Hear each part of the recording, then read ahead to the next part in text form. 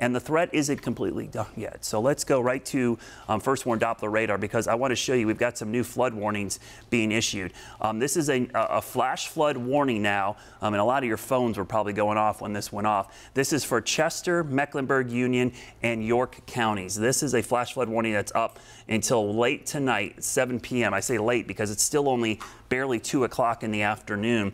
That flash flooding is for runoff that is continuing. Now, the thing I'm going to have to watch here is, you know, the tornado threat is diminished a little bit, but the fact that we're seeing so much rainfall right now has me concerned that we could see water rescues, flash flood emergency possibly issued, because this rainfall is not moving. We've seen up to 2 inches of rain just in the last couple of hours.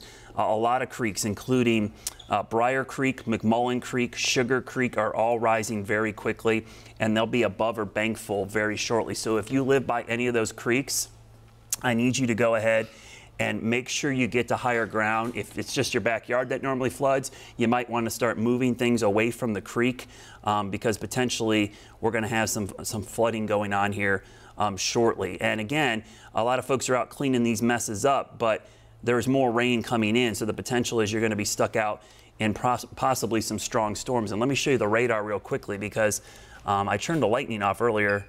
We don't have as much lightning coming up from the southwest, but lightning is always something we fear as we're outside, out and about, trying to clean up. But look at this line. I'm just going to loop this a couple of times, and you can see how the movement of that line is pretty much sitting right on top of the I-85 corridor.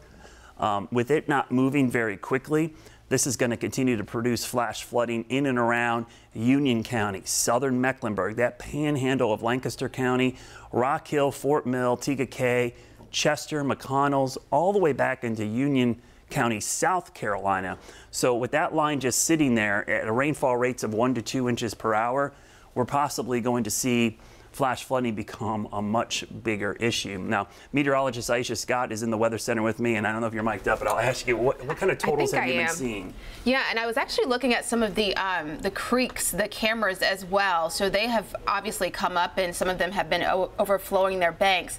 But let me look at some of these rainfall totals, because the website that we're using, Brad, is the Mecklenburg County website, FINS, and some of these totals just over the past 12 hours, wow, over 3 inches of rain in places like Westport, Davidson, over 2 3/4 of an inch of rain. Also, as we work our way a little bit farther down to the south, close to, say, Pineville, I know that's where the heaviest of the rain right now is still sitting over that area, but so far, just over 2 inches of rain in the past 12 hours. And again, because of the heavy rain that's still falling there, those numbers are going to continue to go up.